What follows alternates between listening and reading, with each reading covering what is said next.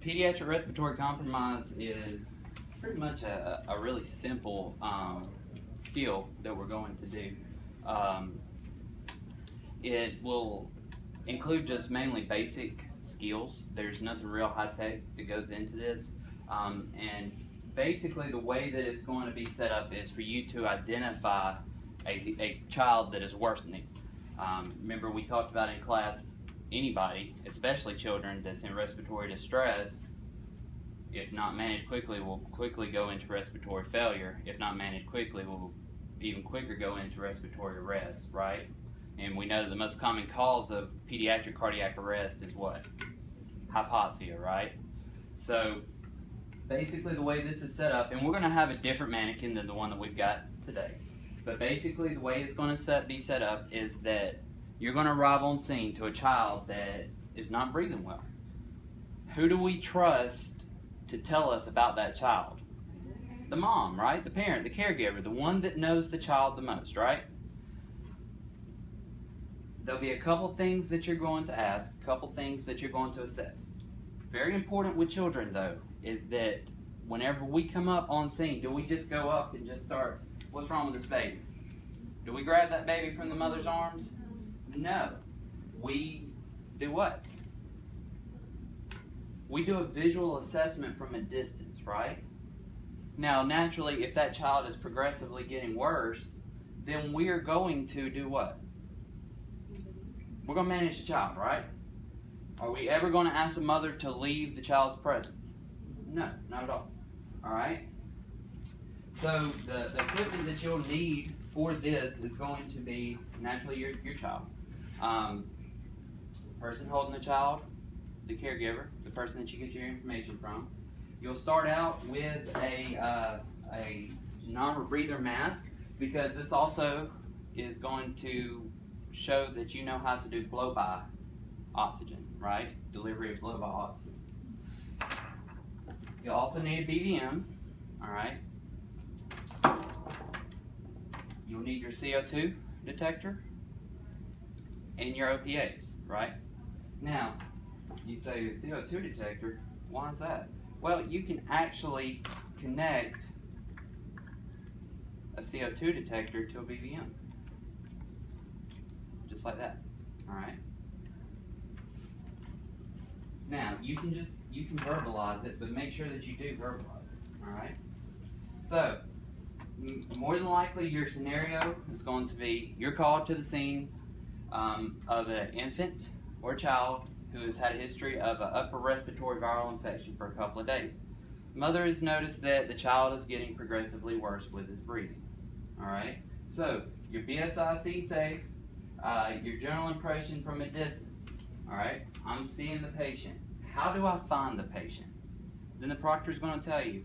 Either the child is making eye contact with you, or more than likely it'll be the child is staring off into the distance, pretty flaccid. And we know that's bad with a child, right? Anytime a stranger comes up, that child's going to get a little bit anxious, right? So, how is the child? How do I find it? I'm going to determine the level of consciousness. How would I determine the level of consciousness on a child, on an infant?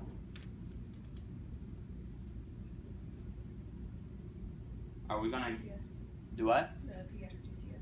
Well, we could. That's a little bit farther along, but just simply looking at the child, right? I can tell if that child is alert, right? Or I can tell if that child is awake but not really aware of his surroundings, right? So I'm going to determine that, and then I'm going to assess for, I'm going to assess the airway, looking and listening, right? I don't have to get right down and open up the airway and all that. If a child has pretty bad respiratory distress, what are we going to probably be able to hear audibly? Maybe gurgling. All right, if they're full of fluid, or if their airways are constricting, right? Or if their upper airways are swollen, we might hear stridor, we might hear snoring type respirations, we might hear gurgling, we might hear wheezing, right? Oftentimes with pediatric respiratory infections, you're going to hear wheezing, and it's oftentimes audible, all right? We're going to assess the breathing, my rate, rhythm, chest excursion, and audible noises, all All right, what's my rate? What's the normal rate for an infant breathing? Depending on age, somewhere around 40, 50, right? So if I get a respiratory rate of 65, then I know that's bad. If I get a respiratory rate of 15, I know that's even worse, right? I'm looking for chest rise and fall, chest excursion, right? We're trying to see if it's equal and bilateral, all right? My rhythm. A child that's having difficulty breathing will often do grunting, right? Right? And then also look for foreign body airway obstructions. That could be the whole reason why this child is having difficulty breathing.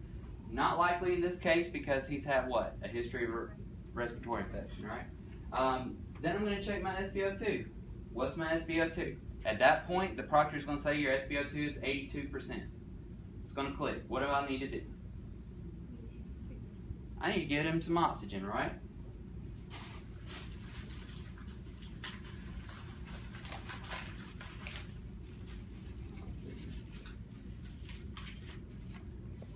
This is supposed to be a normal breather. So how am I going to give him oxygen? Am I just going to take it and strap it to his head? He's not going to stand for that, is he? So what am I going to do? All right, so I'm going to hook my blow by up to 15 liters, right?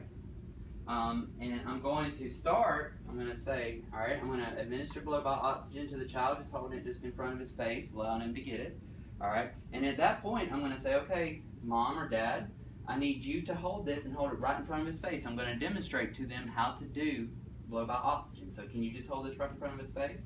All right. At that point, I'm going to check his pulse. How am I going to check his pulse? I'm going to check a brachial pulse. All right. What would be around the normal range for a brachial pulse in an infant? 100. Probably going to be a little higher than 100. So 140, 150, somewhere around in there is the safe range, right? Then I'm going to evaluate perfusion. How do we evaluate perfusion across the board? Cap refill for children, that's a very reliable indicator, so I can check cap refill on the toes, check cap refill on the fingernails, making sure that when the fingernail turns white, it turns back pink quickly.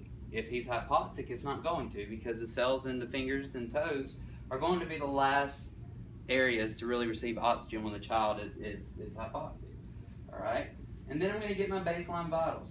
Now, is it always going to be easy to get a blood pressure on a child? No. But we're going to at least attempt or try to get one. All right? But more importantly in this situation, we're looking at respiratory rate, SpO2. We're looking at heart rate, things like that. All right? At that point, the proctor is going to say the child is starting to develop decreasing SpO2, decreasing pulse rate, seesaw respirations, head bobbing, drowsiness, and other signs of progressing respiratory distress to failure, right? So, does this child need more than just blow by oxygen at this point? Yes. So I'm going to take the child from the mother's arms. I'm going to place the child in a supine position. Then I'm going to pad up under the child. Why do I pad up under the child? Right, if this was a good mannequin, we would be able to see that, right? If I'm not on the child, if no padding, what's going to happen to the neck? Hyperflex, right? Which could potentially pinch it off, right? So we need to, and we may have to adjust the padding, right? We may not need it really high, but we need it to where it's at least going to bring the head up in a neutral position, all right? At that point, I'm going to have it here where I can manage the airway. I'm going to open the airway manually, and then I'm going to consider an airway adjunct. So I'm going to find my OPA, all right? I'm going to measure it. And if that's the right one, I'm going to stick it in, all right? No gag reflex is present. The patient accepts airway adjunct. Now, I'm going to do what? The respiratory rate is now 20 per minute. Is that good or bad? That's bad, right? So I'm going to come back and I'm going to get my BVM ready. I'm going to hook it up to my high flow oxygen, and I'm going to begin to bag. All right, hook it up, 12 to 15 liters.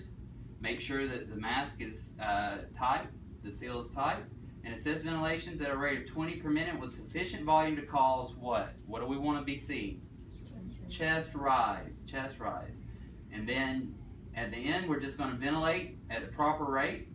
And then we're also going to say, I'm also going to monitor for changes in what? Capnometry or capnography if I've got my CO2 hooked up. Also important, I want to look at the mechanical signs of improvement. I want to see skin color improving. I want to see SpO2 improving. Maybe even alertness. It's not a bad thing if that baby starts kind of moving around and crying, right?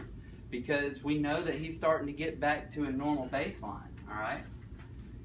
Then at the very end, the examiner is going to ask, how would you know if you are ventilating the patient properly? How would you know that?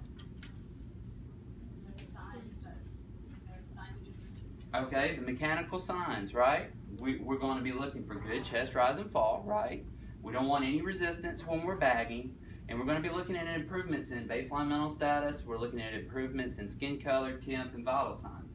And then the most important thing, once we've managed this airway with this child, is going to be to do what? Transport, to get him to the hospital as soon as possible, right? So, I talked a lot about this, but basically it's just we're identifying a sick child.